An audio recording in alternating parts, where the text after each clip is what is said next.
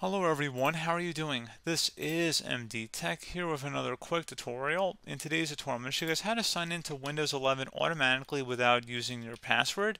So, assuming you have a computer password, but you just don't want to have to use it every time you sign into your computer, in today's tutorial, I'm going to show you guys how to do that.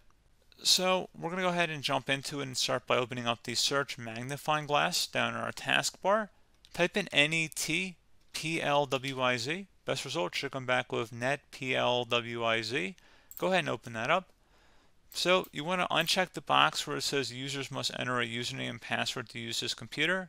Go ahead and uncheck that, and then you select apply and OK to save the change. Please note, if you do not have this option available, there is a workaround that I will have a link to a video in the description of the video that I have made regarding this and how to go around that if you don't see this option. It's a very simple tutorial.